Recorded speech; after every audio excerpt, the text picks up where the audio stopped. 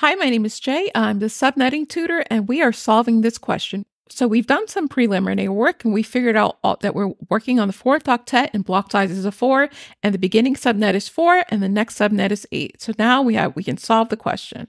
So I like to figure out the network.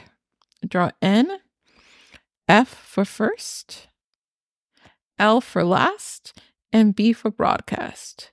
Okay, now we know we're working for this one, and we're working on block sizes of 4. So we know it begins at 4. So 4. The next one is 8. And now we can solve. So we know broadcast is 1 less than the next one. So this is 7. And we know the last is 1 less than broadcast, which is 6. And the network is 4. And the first is 1 more than network. So it's 5. So we're almost done, and I'm going to show you how to put it all together so you can answer the question.